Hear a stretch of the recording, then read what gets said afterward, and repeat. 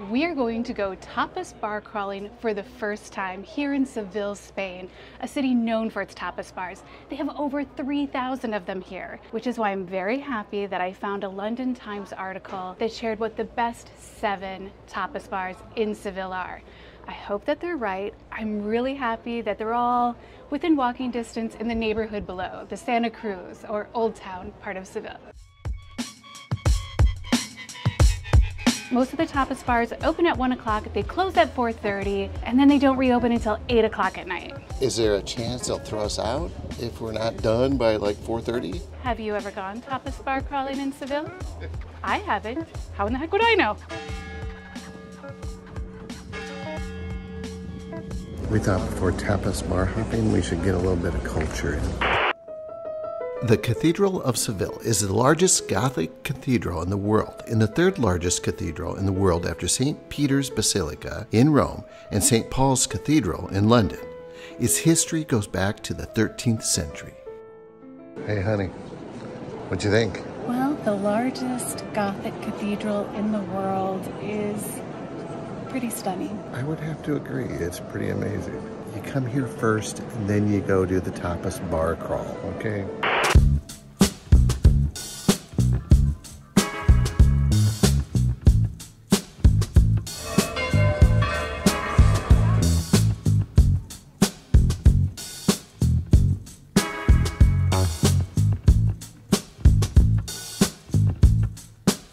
We are on our way to our first tapas location, La Azatoy Vinos e Tapas. Yo pienso, I think. Melissa has set us up with an audacious goal of 7. I didn't even have enough fingers.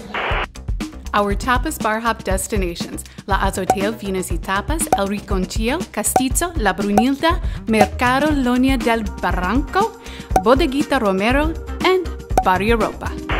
7 places to go to. We walked by a couple yesterday. I don't think we're gonna have time, but we're gonna try. We only have until 4:30. Right now it is 12:10.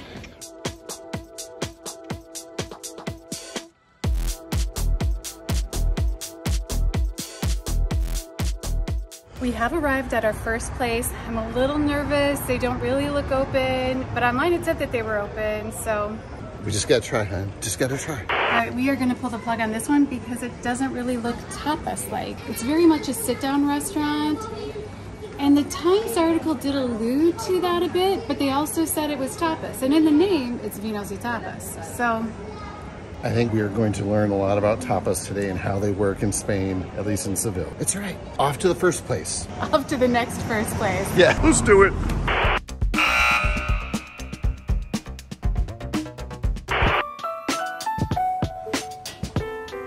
Seville is wild, going through all these little tiny roads. Now this is the place to start a tapas bar crawl. This place has been here forever. It is Seville's most ancient bar, and the family that now runs it started in 1858.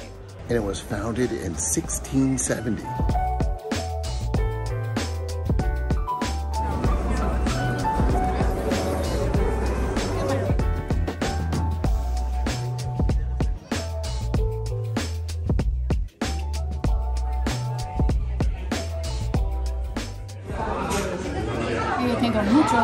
We're trying to figure this out, but we've got a great spot. You want cod and tomato? No, I'm going to do the cod loins. I have been preparing for this. I've learned a new word, caña. It looks like you got to order a drink first. Yes. Vino blanca e una caña. Yeah, he did not look like he wanted to mess around. Just put your drink order. Okay? Yeah. We're learning. I thought caña was a small beer. Food ordered. We know a little bit of Spanish, but not enough. But I did double check today how to say we have an allergy to shellfish because I thought that was important since we're trying to think variety. Did you say that to him? Yeah. And so he said there's no shellfish in that. It's just ham and chorizo. Okay. Melissa has gone the Popeye route. She's got her spinach. I am what I am. El Riconchillo, you did not disappoint. 1 down. 5 more to go. That took about a half an hour? It is 1:40. Okay. And so 1 o'clock is when we started. So 1:40. This is gonna be tough to get them all in. What do you think of the food? Fantastic. I absolutely love the spinach and garbanzo beans. Growing up, hearing about Spanish rice, eating Spanish rice, finally had Spanish rice for the first time. It was really good. Better than Spanish rice back in the States. So on to the next, let's go, come on. This next one is 17 minutes away, so we'll be able to work off the food we ate. Yes, and we'll be hungry all over again. Mm-hmm. We're leaving the Santa Cruz neighborhood for Arenal, where a couple of new wave tapas bars are located.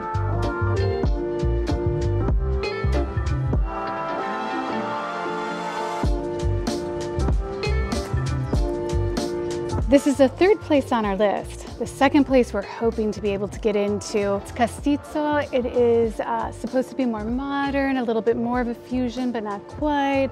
And they opened up in 2017. So this is like a brand new place. So maybe it won't be that busy. Hot, hot, hot. We're on a great tapas spot where we can stand up and do the tapas thing. Melissa's checking out the menu. Here, honey, this is what you wanted. Yes. I won't get messed up. Yes, Awesome. yes. That's a Spanish olive. Delicioso. It's nice. Oh, wow. Isn't that nice? Best olive I think I've ever had. I'm on my second.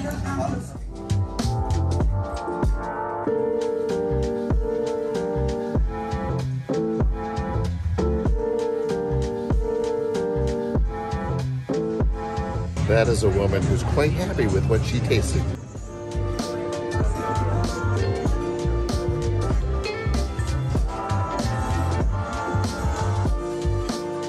These are shots of sherry, a fortified wine made in Spain that's often served with tapas. I don't know how to do it quickly. Maybe you could. Back in the early 90s, test tube shots, yeah, they were a thing.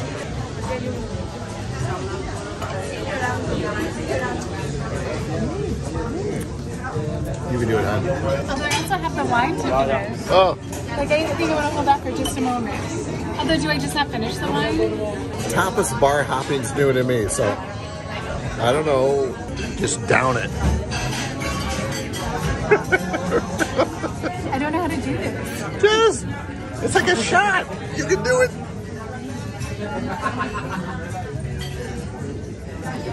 I did it. You did it. That's really good. Yeah. 2 down. There are some food experiences that are revelatory. The last time I had one that was truly to the level of this one was when we were living in Lévis, Quebec, and it was in Quebec City at Le Chateau, and it was goat's cheese inside of a puff pastry with some wonderful vegetables around it. Like, that's the last time something blew my mind to the same level as the cauliflower did in there. Oh my God. Wow, I'm surprised. Like, I knew you liked it, but wow. The cauliflower, it had like coffee on it and truffle, and oh, it was so good. You do know that we've only been to 2 and there's 4 more left. We need to go. So you're going to give that definitely a thumb up. Oh my gosh. Castizo, I'm coming back for you. Oh. I might move here for you. It's so good. Okay, on this spot number 3, no, number 4, Four. but actually 3. Yeah, right. You know, it's complicated. 350 feet away though. Come on.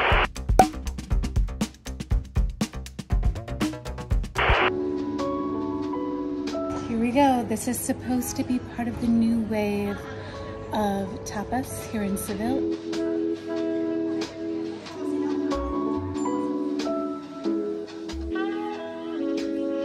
What do you think about tapas so far?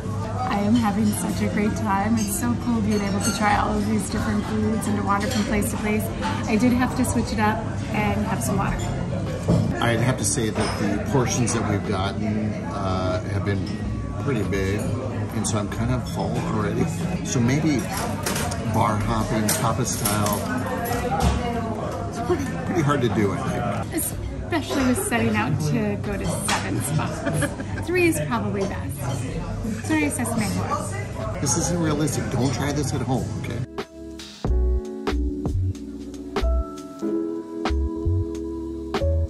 It's beets, goat cheese, and some like coffee.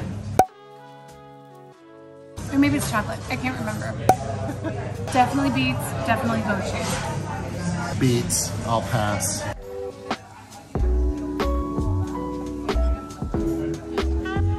Melissa, you really need to try these fat fritters. Just like you need to try my beets.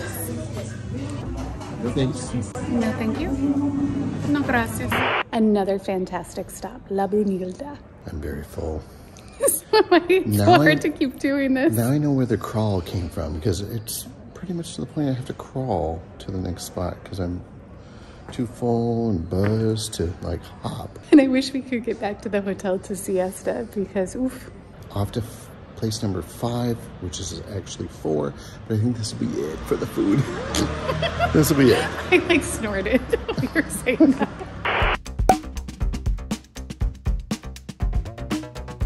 This place has been open since 1939, and it is especially known for both its potato salad and these like rolls with pork inside and goodness. And I'm so full and it sounds so delicious. I have no idea what we're gonna do. Tapas, baby! This is like Thanksgiving on steroids. Do you have a tapas, baby, honey? It's hiding. Our hop to Bodequita Antonio Romero has us back in the Santa Cruz neighborhood.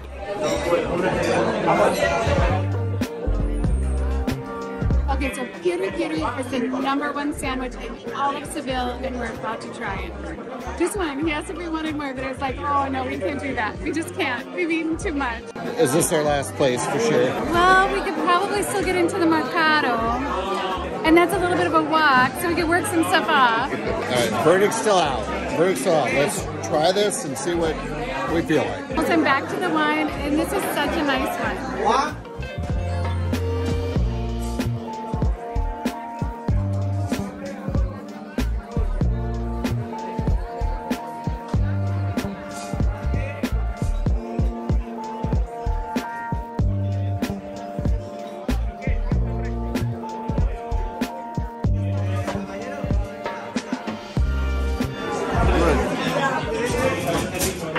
That place had an energy. Fantastic. There were like 6 guys working behind the bar. We stood at the bar and we got to like interact with people a little bit and be a little more outgoing than we usually are. And they seemed like family, and they were just like going back and forth trying to get some drink, and we're like, oh. It was quite fun to watch. It certainly boosted my energy level. It's like, oh, I'm all excited now. It's like, let's keep going. We could hit all 6 of them. We could. I don't know about 6, that. Whatever. Although I totally want to go back there on an empty stomach. They looked like they had a bunch of fantastic things on the menu. What we tried was great. That was a delicious sandwich. Oh my gosh. We both have really bad garlic breath now, though. Don't come close to come us. on. Don't get so fresh with me, hon. Oh, and then some waiter was hitting on her. Oh, whatever. He wasn't hitting on her. He said something nice. No, he said to Chris, your woman is cute. Which is true. Okay, so I can't thumb up above. Big time. On to the next. Hopefully. Hopefully. It's like 4 o'clock, so. They might all be closed. Yeah. It's after 4:30. So there's just no way to test 7 tapas spots inside of 3.5 hours. I mean, if you can do it, kudos to you. We could not at all. We think that even though it's after 4:30, this Mercado might still be open. We're gonna go in to see if we can find a dessert to top off our tapas. We're gonna top off our tapas experience with a dessert posiblemente. Yeah? Is that what you're suggesting? Exactly. About 20 eateries call Mercado Loña del Barranco Food Market home.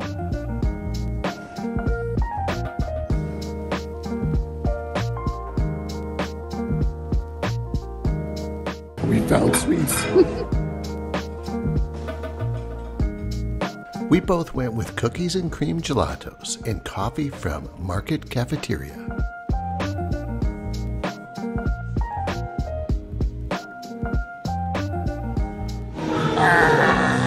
Look at his face.